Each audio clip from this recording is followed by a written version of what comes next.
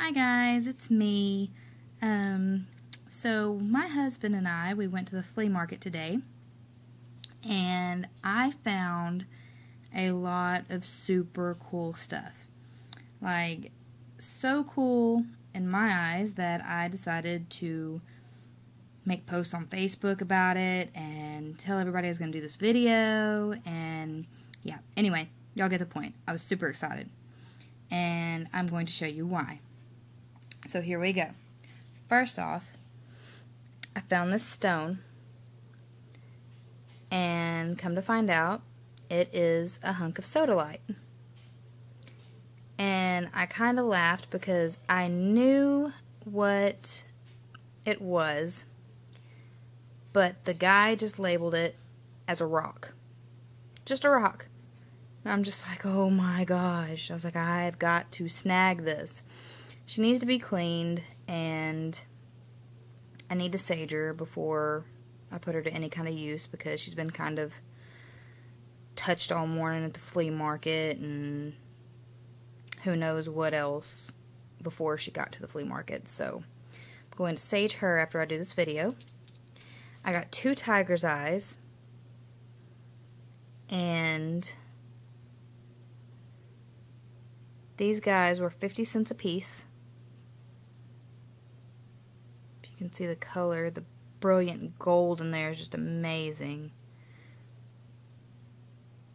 And, oh, back to the sodalite. This was $1. So yeah, I paid $1 for her and $1 for these guys. So yeah, that was my first stop. And this next one was right before we were leaving, and I found her, and I had to bring her home. There was no question about it. So here she is. Isn't that cool? Just a little Native American girl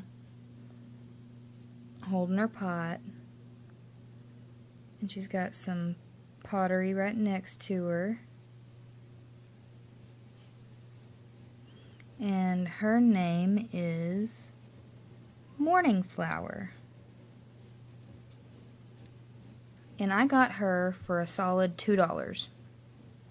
So, had to bring her home. And she will be saged too. And she will be put on my altar.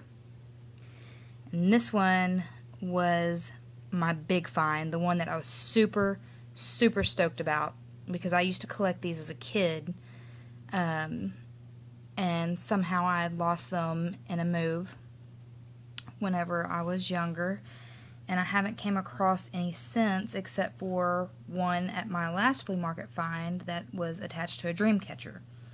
So here we go. Look at these arrowheads. Aren't they amazing?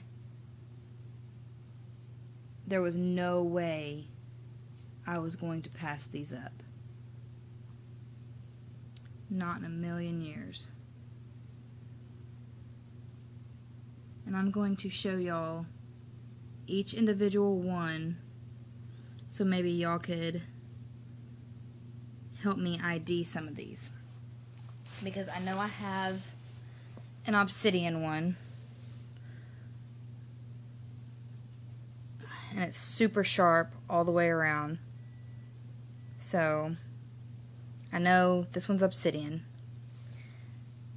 This one, I love it because it's so different than normal arrowheads. I just don't know what it's made from, and my phone is not going to want to focus. So if y'all have any idea what these arrowheads are from, you can message me on Facebook, or you can leave me a comment, and Tawny's gonna get in on it and have her her 2 minutes of fame. And okay, baby. And so yeah, if y'all know what they are made out of, just let me know and I would greatly appreciate it.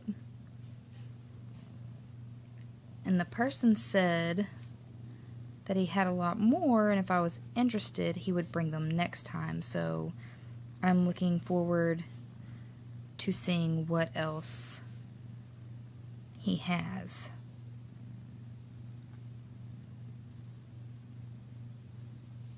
So yeah, I was super, super stoked.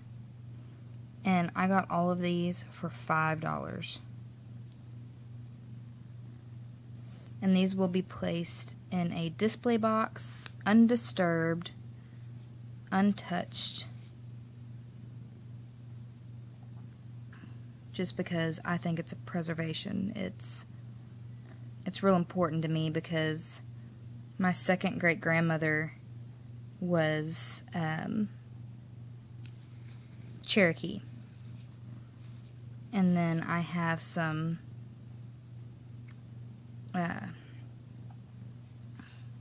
Choctaw on my father's side.